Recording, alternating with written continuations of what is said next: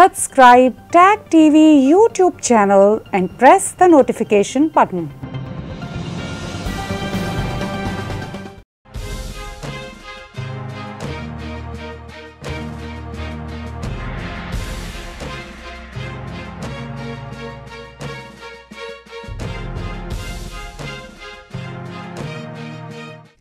Good evening, welcome to South Asia Newsline. I'm Yeshi Chanza.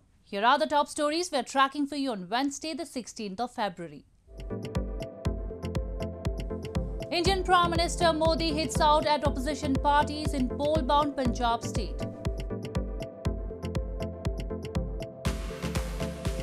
Six months since Taliban takeover, Afghans hope for better future.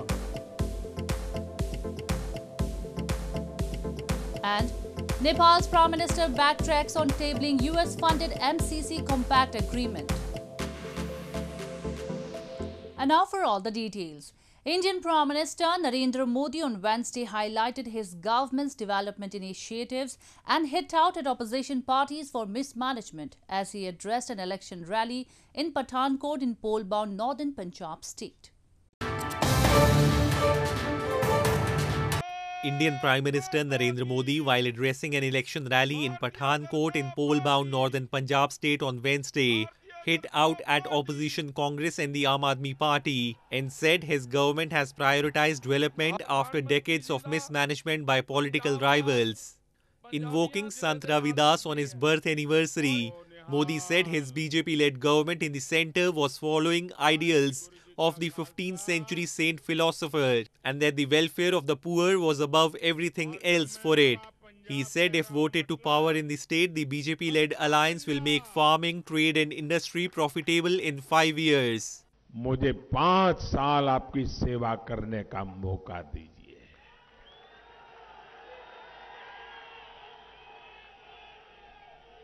मैं आपको भरोसा देता हूं, किसानी, व्यापार, इंडस्ट्री नो लाहेबंद बनाया जाएगा। Meanwhile, Aam Aadmi Party convener Arvind Kejriwal held a roadshow in Punjab's Jalandhar city on Wednesday. Political analysts say a contest is forming between the Aam Aadmi Party and the Congress, while BJP is unlikely to feature in the running in Punjab.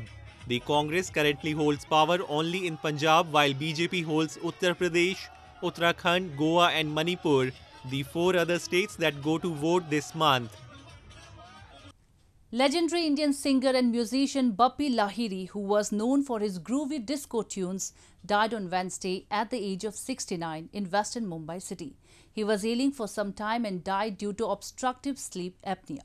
His cremation will be held on Thursday. Personalities from all walks of life mourned his death, with many remembering their favourite songs. Indian Prime Minister Narendra Modi said he was saddened by Lahiri's death. Legendary Bollywood singer-composer Bappi Lahiri passed away on Tuesday night at the age of 69 in Western Mumbai's Criticare Hospital. After recovering from COVID-19 last year, Lahiri was ailing for some time and died due to obstructive sleep apnea, a condition he had been suffering from since 2021. An official statement was released by the late composer's family, where it was announced that the funeral will take place on Thursday at Pawan Hans Crematorium. अभी उनका बेटा आ रहा है America से, बप्पा जो मेरा दामाद है, वो भी रात को आएंगे 2 बजे, फिर कल का हमने सोचा है फ्यूनरल का। Mahendra's daughter Tanisha is married to Bappi Lahiri's son Bappa, who is currently in Los Angeles. As the news of Bappi Lahiri's death became public on Wednesday morning, tributes began pouring in. Personalities from all walks of life, including Prime Minister Narendra Modi, paid tribute to Lahiri. PM said he was saddened by Lahiri's death. Best known for popularizing disco song to the Indian mainstream in the 80s and the 90s, the singer was fondly known as Bappida. He was style icon for many and was always seen sporting gleaming gold chains and bracelets. He delivered popular songs in several films like Chalte Chalte, Disco Dancer and Sharabi. In news from Pakistan, opposition parties in Pakistan have rejected the recent hike in fuel prices and demanded the government reverse the decision, saying it has dropped an atom bomb on people of Pakistan. Prime Minister Imran Khan's government on Tuesday jacked up the price of petrol by up to 12 rupees, the highest ever price hike in one go. A week after, Finance Minister Shaukat Tareen said that the government cannot lower petroleum product prices artificially, the Pakistan government on Tuesday jacked up the price of petrol by up to Rs 12.03 per litre, citing an increase in the price of crude oil in the international market. The move has received sharp criticism from all opposition parties, including PPP and the PMLN, which have demanded Prime Minister Imran Khan's PTI-led government to reverse the decision, saying it has dropped an atom bomb on the common people. Sheri Rahman, Vice President of Opposition Pakistan People's Party, said in a tweet, "It is time that the tyrant anti-people government is ousted." आज की मौजूदा महंगाई की situation में एक बार फिर जो एक महंगाई का एटम बम वफाकी हुकूमत फोड़ने जा रही है, जिसके तहत 12 रुपए पेट्रोल की कीमतों में और तकरीबन 9 रुपए डीजल की कीमतों में जो इजाफा वफाकी हुकूमत कर रही है, उससे जो महंगाई बरपा होगी पाकिस्तान भर में, वो जिस तरीके से एक आम आदमी को, मिडिल क्लास को, लोअर इनकम आदमी को गुर्बत की तरफ धकेलेगी, परेशानी की तरफ धकेलेगी। मैं समझता हूँ वक्त आ गया है कि पाकिस्तानी अवाम के सामने ये चीज़ आया हो चुकी है। The inflation rate in Pakistan steeply rose to a 2-year high of 13% in January. A raise in fuel prices was well expected after the government passed a mid-year budget last month and withdrew tax exemptions in a bid to control the fiscal deficit, a move meant to revive a stalled International Monetary Fund program. Moving on, Pakistan's MQM Muttahida Qawmi Movement founder leader Altaf Husaain has been acquitted of terror charges and declared non-guilty in a hate speech case. Hussain was charged with a terrorism offence in the UK in 2019 in connection with the speech relayed to followers in Pakistan in 2016 that allegedly encouraged violence. After deliberations that spanned 3 days, a 12-member jury on Tuesday declared that they found Hussain not to be in violation of the UK's anti-terrorism laws. Altaf Hussain's MQM, a mainstream political party of the Mohajir community, has dominated Pakistan's largest city, Karachi, since the 1980s. When security forces cracked down on the party in the 1990s, Altaf Hussain sought asylum in the United Kingdom. Even from exile in London, Hussain has been a vocal critic of Pakistan's military and often blames it of using force to muzzle dissenting voices in the country. In news from Afghanistan, Afghanistan's economy has continued to deteriorate, with inflation for basic household goods reaching nearly 42% in January compared to the year earlier period, according to the World Bank. 6 months since the Taliban came to power in Kabul in August last year, residents of the capital remain uncertain about their future.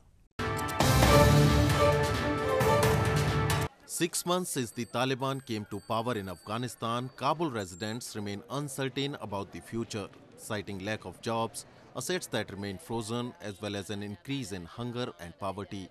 On Tuesday, the streets of Kabul bustled with crowds and stalls set up by vendors, marking exactly 6 months since Taliban seized power.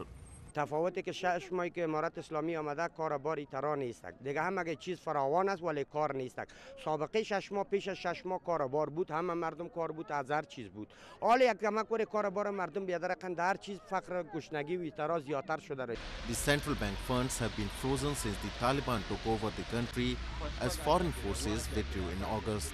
The frozen funding combined with sanctions and a drop-off in development funding have sent the country's economy into free fall, unleashing a humanitarian crisis. آینده ما پیش بینی عالی که پیش بینی میکنیم. گفتم که امارت اسلامی را اگر به رسمیت بشناسه پول ما آزاد شود خوب پیش بینی میکنیم. اگر نه که نشناسه امارت اسلامی را اگر پول ما آزاد نشود ما آینده را در بدری فکر میکنیم. Last week, Afghanistan's central bank criticized Washington's plan to use half of the bank's $7 billion in frozen assets on US soil for humanitarian aid and set aside the rest to possibly satisfy lawsuits over the September 11, 2001 attacks.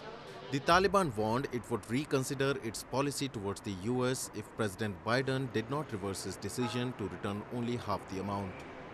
Meanwhile, the Islamic Emirate delegation led by acting Foreign Minister Maulvi Amir Khan Muttaqi held talks with European Union's representatives in Doha on Tuesday and discussed Afghanistan's requirements as well as humanitarian, health and education situation, according to Ministry of Foreign Affairs. The EU representative showed readiness to increase humanitarian aid as well as health and education assistance to Afghanistan. The Islamic Emirate delegation also held talks with Qatari officials from several civil service and education institutions.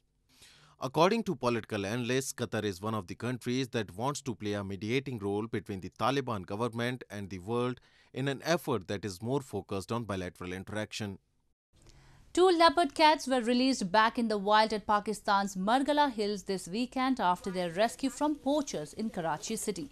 The rare cats, both male, were rescued by the Sindh Wildlife Department after the team was informed by locals that an illegal sale was taking place in the birds market in the port city of Karachi. The price tag on both cats in total was 200,000 Pakistani rupees, that is $1,141 US. They were kept in Karachi's Sindh Wildlife Department before being transported to the Margala Hills National Park's Rescue Center, where caretakers and doctors assessed the cats before they were released back into the wild. The poachers of the leopards are currently in custody and being interrogated.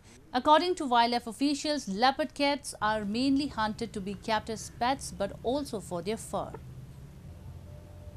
मुल्ज़मान हमारे पास ही हैं और उनसे अभी हम तफ्तीश कर रहे हैं कि आया ये कौन लेके आया, किस तरीके से लाया और इतनी नायाब नस्ल को कैसे इन्होंने पकड़ा, उस पर तफ्तीश जारी है और बाकी इन पे जो वाइल्ड लाइफ के कानून के मुताबिक कार्रवाई है वो की जाएगी. In news from Nepal, Nepal's Prime Minister Sher Bahadur Deuba has agreed not to table MCC, the Millennium Challenge Cooperation Compact, in the parliament after the CPN Maoist Center threatened to quit the coalition government if the $500 million US grant agreement is introduced without amendments. The meeting of the ruling alliance called for Thursday will take a decision on the matter, reports suggest.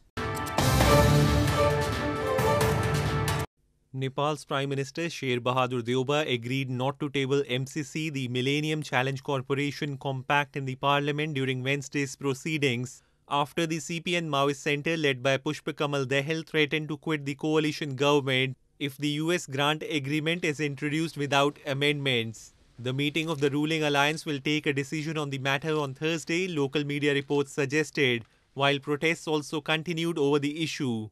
Under the MCC deal, Nepal signed an agreement with the US to receive development grant assistance worth $500 million in 2017. As part of it, Nepal is expected to develop roads and an electricity grid. But critics fear there is a military component in it and that Nepal's sovereignty would be at stake if it is ratified by the parliament. Meanwhile, the opposition CPN-UML continued to obstruct the House for the 162nd day, leading to adjournment of proceedings till Friday. The party has been demanding the resignation of Speaker Agni Prasad Sapkota, accusing him of not fulfilling his duties by not removing the 14 lawmakers from their posts against whom the CPN-UML had requested the Speaker to take action. Showcasing the scenic beauty of India's Jammu and Kashmir and harnessing its sports and tourism potential, a winter carnival was organized by authorities in Kulgam district this week. Scores of sport enthusiasts participated in the 3-day-long carnival, which witnessed snow games including rugby, snow volleyball and skiing. A 3-day winter carnival was organized in Gulgam district of India's Jammu and Kashmir this week to attract tourists and promote scenic beauty and tourism in the area. Participants belonging from different sports fields competed in the various sports activities including cricket, snow volleyball matches, skiing, snow rugby, tug of war, among other games that were held in the carnival amid heavy snow. Tourists lauded the efforts by the district authorities and called it a promising initiative. This winter carnival that is going on here, it is a very promising initiative from the district administration and also the tourism department of the district. And I would say tourism is something which is an emerging and the most potential sector as far as district Kulgam is concerned. We know about many beautiful places like Sonmarg, Gulmarg and all in Kerala, but there are as beautiful places in this district also which is yet to be explored. Tourism is one of the main sources of income for Jammu and Kashmir. Due to the COVID-19 pandemic, the tourism sector in Union Territory suffered huge losses in the past 2 consecutive tourism seasons. Well, that's all we have for you from South Asia this evening. Now our viewers can watch the show on southasianewsline.com. You can also visit us on facebook.com/AsAsiaNewsline and follow us on Twitter @AsAsiaNewsline. That's all in tonight's edition. We will see you same time tomorrow. Good night.